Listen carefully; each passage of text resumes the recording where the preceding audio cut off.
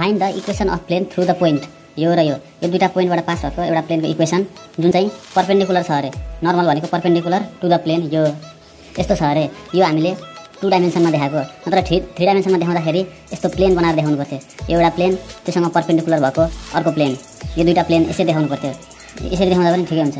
यहाँ छ perpendicular normal to the plain. यो हामीलाई यो लाइनको इक्वेसन सोधेको छ। यसको इक्वेसन थाहा छ, यसको इक्वेसन सोधेको छ। यसलाई मान्दिम ए र बी, यसलाई मान्दिम पी र क्यू। अब टु फाइन्ड हामीले फाइन्ड गर्नुपर्ने छ इक्वेसन अफ प्लेन एबी। यसको इक्वेसन थाहा पाउनुपर्ने छ। अब we know AB passes through दुईटा पोइन्टबाट पास हुन्छ। एउटा यो पोइन्ट सुरुमा यो पोइन्टबाट पास हुँदाखेरि यसको इक्वेसन कति हुने भयो? 1 पोइन्ट फर्म लगाउनुपर्छ। सपोज यसको डाइरेक्सन रेसियो A1 B1 र C1 छ अरे। यसको डाइरेक्सन रेसियो A2 B2 र C2। त्यसपछि फर्मुला छ A1 into x minus x1 भनेको 2 plus B1 into y minus y1 भनेको 2 plus direction ratio C into z minus z1 भनेको 1 इक्वल टु 0। हामीलाई यही इक्वेसन सोधेको छ। यसको भ्यालु थाहा पाउनुपर्छ अब हामीले। अब अल्सो एबी पासेस थ्रु यो लाइन यो पोइन्टबाट पनि पास हुन्छ भनेपछि 9,3,6 यहाँबाट पास हुँदाखेरि यसको इक्वेसन कति हुने भयो त? अब x को ठाउँमा यो value हाल्दिम 9 minus 2 plus b1, y को ठाउँमा यो value हाल्दिम 3 minus 2 plus c1, z को ठाउँमा 6 माइनस 1 इक्वल टु 0। त्यसो भए कति हुने भयो? A1 into 7 plus B1 into 1 plus C1 into यहाँबाट आउने भयो 5 equal to 0। Therefore 7A1 plus 1 into B1 plus 5C1 equal to 0। यो एउटा इक्वेसन भयो। हामीलाई यो इक्वेसन थाहा पाउनुपर्छ, तर हामीलाई ABC को भ्यालु थाहा छैन, A1 B1 C1 को भ्यालु थाहा छैन। अब यसबाट हेरौँ अगेन AB प्लेन, यो AB plain is perpendicular normal जे भन्दा नि हुन्छ, is normal to plain PQ। यो PQ प्लेनसँग नर्मल छ भनेपछि यसको इक्वेसन छ 2x plus 6y plus 6z equals to 9। यसलाई कम्पेयर गरौँ केसँग? यसको standard फर्मसँग A2x plus B2y plus C2z equals to 9। यता डी हुन्छ, त्यो डी चाहिँदैन हामीलाई, यति भइ पुग्छ भनेपछि देयरफोर A2 को भ्यालु रहेछ 2, B2 को भ्यालु रहेछ 6 र C2 को भ्यालु रहेछ पनि 6। A2 B2 C2 को भ्यालु आयो। अब परपेन्डिकुलर फर्म, नर्मल भनेको परपेन्डिकुलर भनेपछि परपेन्डिकुलर फर्मले के भन्छ? A1 A2 plus B1 B2 plus C1 C2 equals to 0। यो भन्छ परपेन्डिकुलर फर्मले। यही हो गेम चेन्जिङ स्टेप भनेको। यहाँदेखि सबै एन्सर आउँछ। अब A1 हामीलाई थाहा छैन, सपोज थाहा छैन। A2 को भ्यालु छ 2, A2 equals to 2 plus B1 यतिकै छोडिदिउँ, B2 6 प्लस यहाँ C1 थाहा छैन, suppose C2 equal to 6 equal to 0। Therefore 2A1 plus 6B1 plus 6C1 equal to 0। यसलाई के पनि लेख्न मिल्छ, यसलाई 2 कमन लिएर suppose 1A1 plus 2 3 6 3B1 plus 3C1 equal to 0 यस्तो बनाउन नै मिल्छ।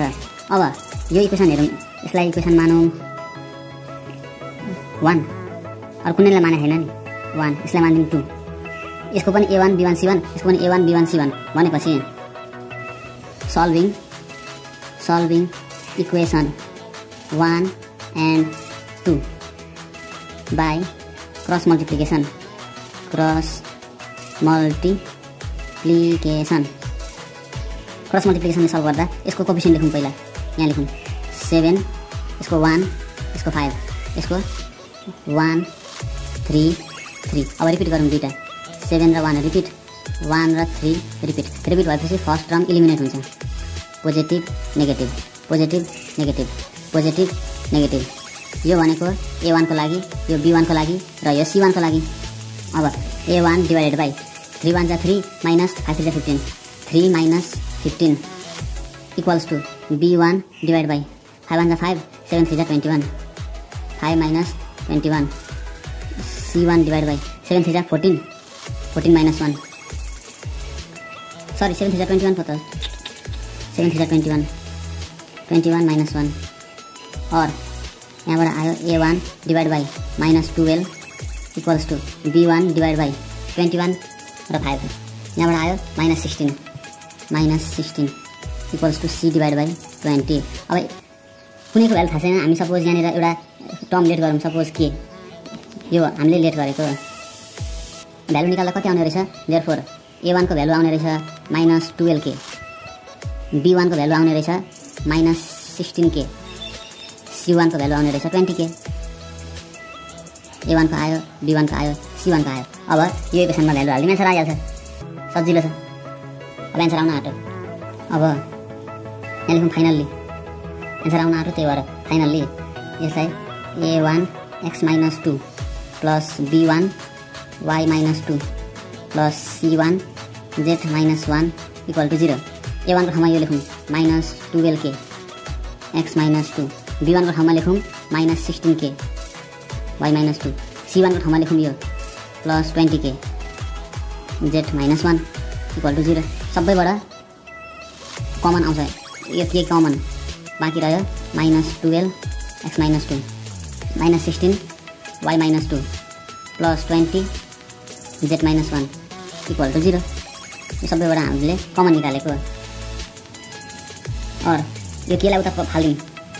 त्यसपछि रहन्छ -12 x minus 2 -16 y minus 2 +20 z minus 1 equal to 0. त्यसपछि यो नम्बरबाट पनि कमन आउने रहेछ. एकैचोटि गरे भए नै हुन्छ. हामीले एकैचोटि अब गर्दा नि हुन्छ. -4 फेरि कमन 3x minus 2 -4 गएपछि यहाँ +4 remaining term y minus 2 -4 -5 4 5 20 z minus 1 equal to 0. और 4 उता फाल्दिउँ. 3x minus 3 2 जा 6 plus 4y minus 4 2 जा 8 minus 5z minus plus 5 equals to 0 into -4. 0 into -4 0. 3x 4y 5z. 3x plus 4y minus 5z 6 8 5. 5 minus 6 minus 8 minus 9 equal to 0. Therefore 3x plus 4y minus 5z equals to 9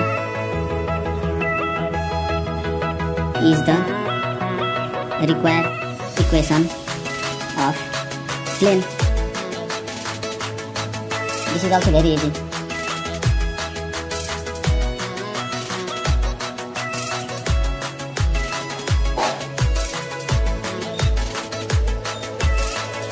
Bye bye.